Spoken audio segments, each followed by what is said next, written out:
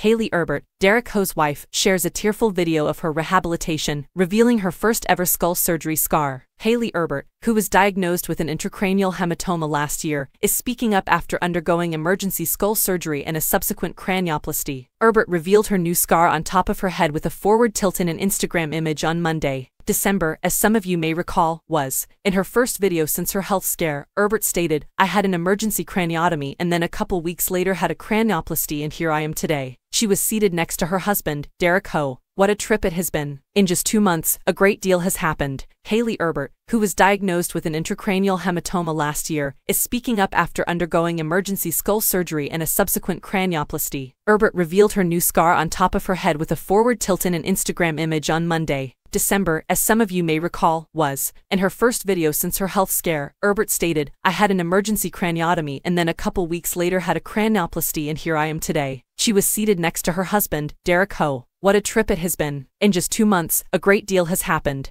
There have been a lot of emotions and all the things," she continued. "The past 2 months, according to Hough, have been wild."